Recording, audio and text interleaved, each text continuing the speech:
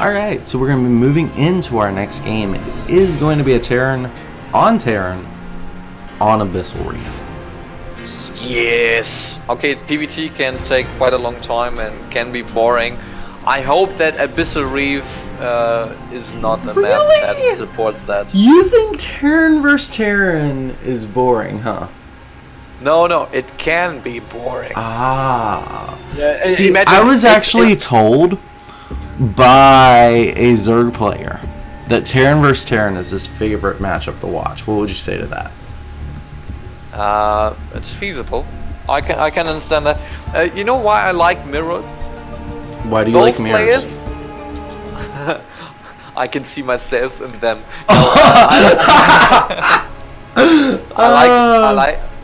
I like mirror matchups because of one main reason. Why is that? Both players have the same tools to win, but which tool you choose at which time dedicates who is about to win. Do you know what tool I choose? You choose, I don't know, GG. You. No, I'm just kidding. I choose you. Oh no. Belia. Oh, that would be so dumb if I just couldn't say my own name. I imagine a discussion with that. It's not even possible. So basically, TvT Abyssal Reef, definitely the oldest match, or the oldest map. Definitely the most fleshed out map. But with Tankovac being taken out of the game, you know, so long ago, you don't really see the long lines of tanks anymore.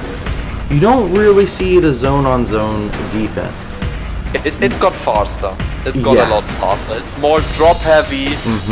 Speed Banshees are a heavily used strategy on ladder, I can tell you.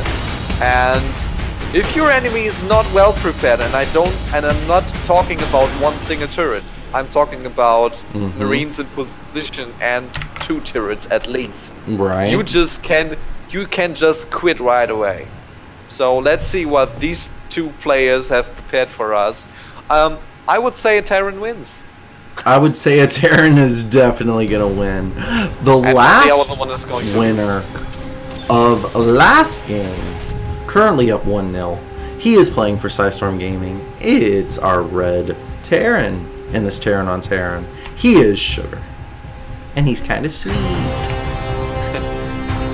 And his enemy in the top left on Abyssal Reef is wearing the blue colors of, well, it's suiting the map, I guess. It's a phase, or phase, however you would like to call it, but he is in the seat and he has to bring back the favor for his team.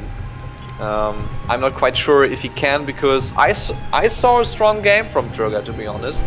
Yes. Maybe a little throw where he just streamed him with all the Marines.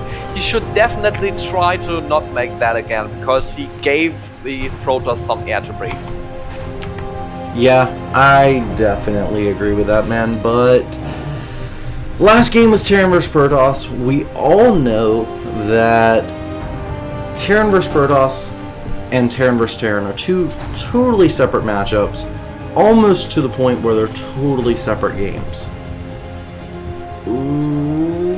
What do you see coming for Sugar?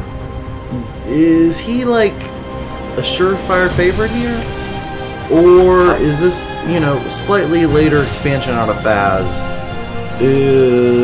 going to make Faz the aggressor? I guess Faz might just try to, you know, maybe distract with some alien Reapers and use both at the same time. And well, Abyssal Reef is not the good map for Reapers though. I don't know. I would say Sugar is going for medevac drops with Widow Mines, or maybe using them strategically. No, that's no way my German mouth can pronounce that correctly. I'm sorry, but I hope you get what I mean. Yes, indeed. But by spreading out the Widow Mines across the map for like for some choke points to pick up a unit here and there. Oh, poor Hellion, you should not push over there. He gets a lot of damage before even reaching or seeing the Marines. And they have already medivacs on the line for Sugar, and he's just boosting over there. Needs to be careful though, not to get scouted, because the Reapers are already are still around. And okay, he has one tank, so no problem on that side. Well, we actually have Faz going for a Raven in addition to some Cyclones right now.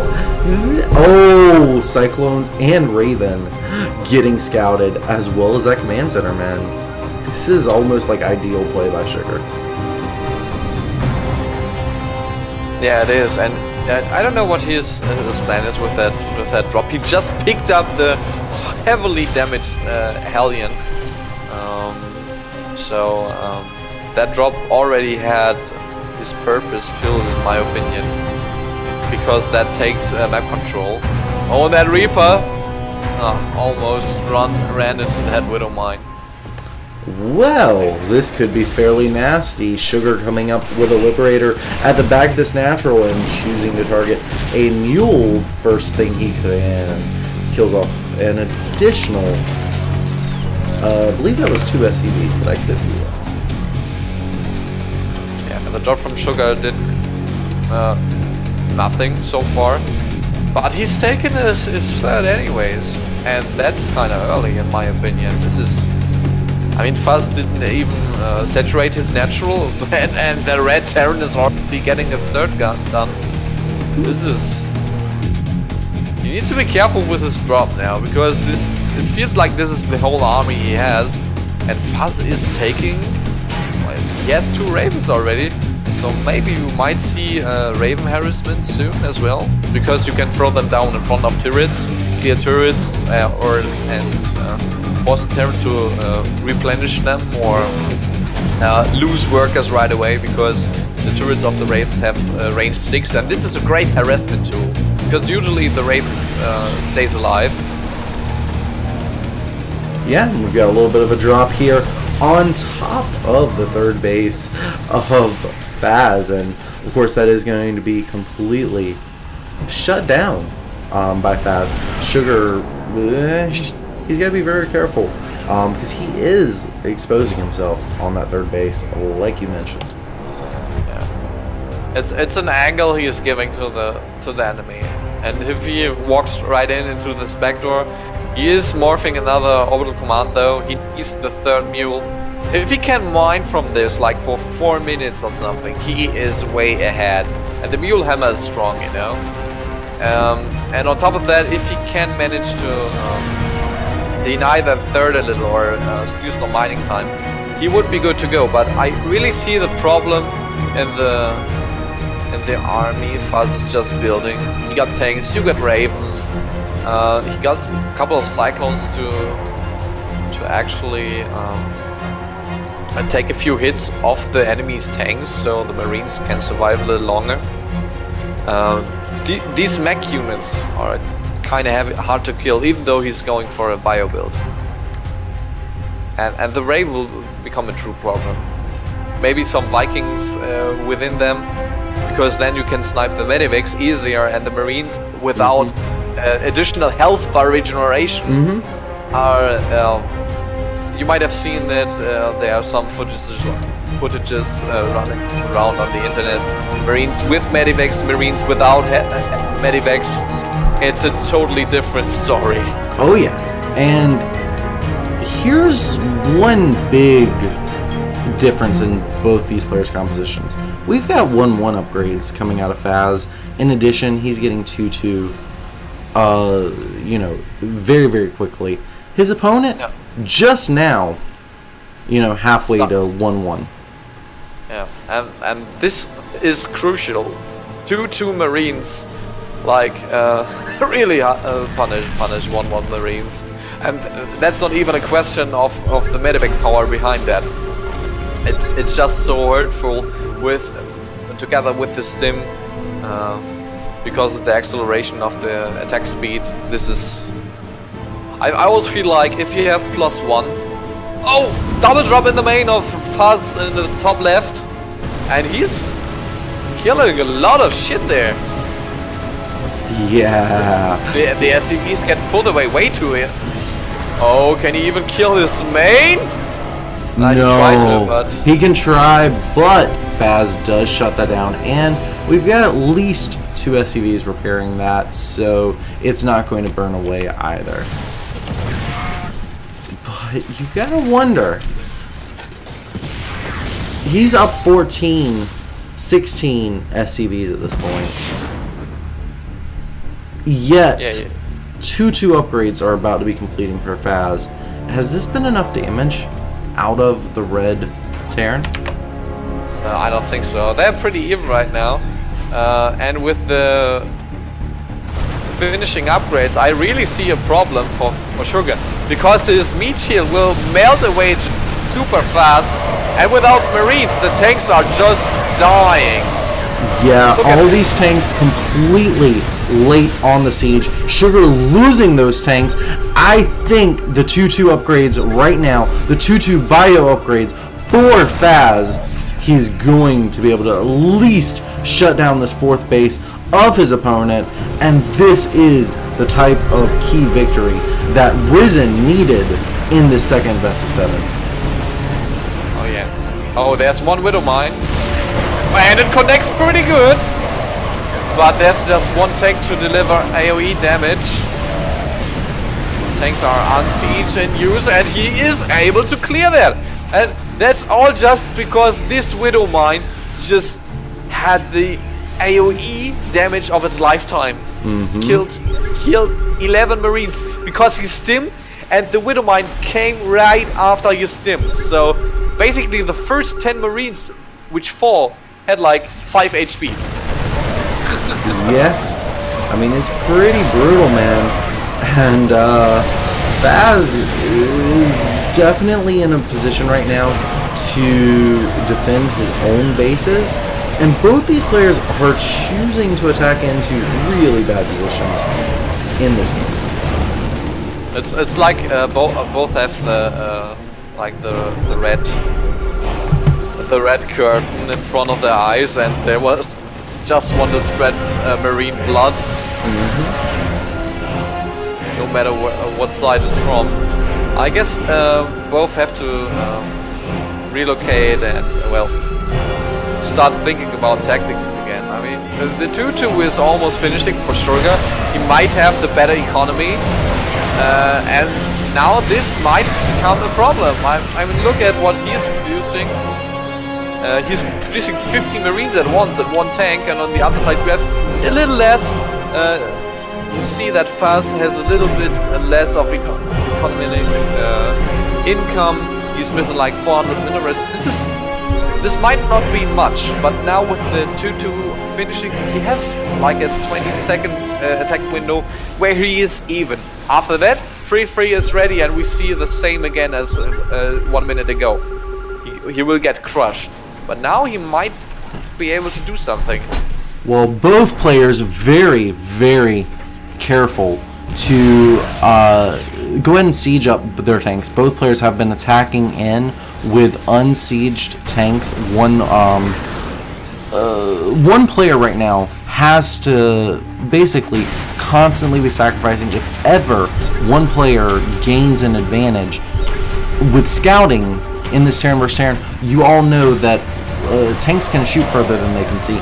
So there's a lockdown going on in the southern location. You actually have in this northern location both players trading very heavily their bio forces.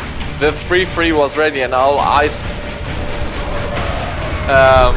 Well, basically not diving. They gone out of the water, and you saw the difference. 3-3 against 2-2. It's like throwing a goose into the shredder. It looks painful. It's not healthy. He is even pulling SCVs now. So why the hell is he? He has a better upgrades.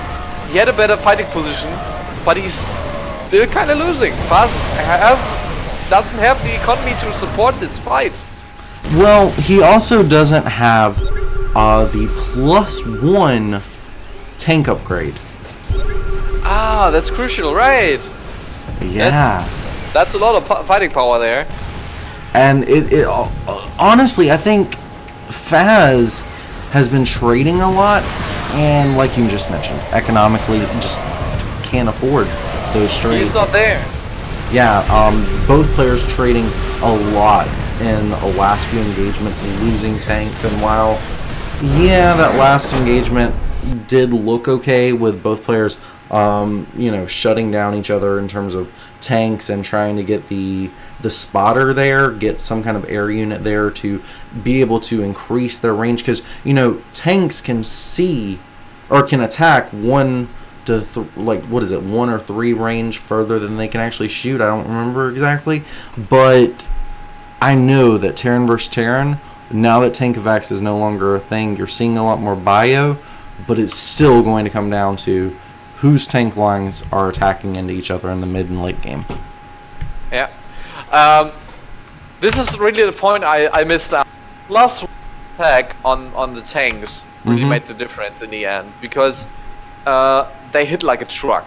This bonus AoE and this, it just hurts. And maybe that was the case in the first fight where where the Widowmine kind of hit half of the Terran army from Faz. From that point on, he was stuck on 3 bases. He never got a 4th up, and in the end, Shuka had 5 bases and was just pumping units till the enemy called GG. So he was economically at a different other state. He was so low. The main was mined out anyways, so he was basically on 2 bases mining. He had a better upgrade, but he traded so much in that the stream of units was, well, someday it's over. It's like the humans using biological resources. There will be a day that you recognize that wasn't a nice idea. I should have gone to Mars or something like that. Yes, indeed. Well, Psystorm Gaming currently up 2-0 in the second best of 7.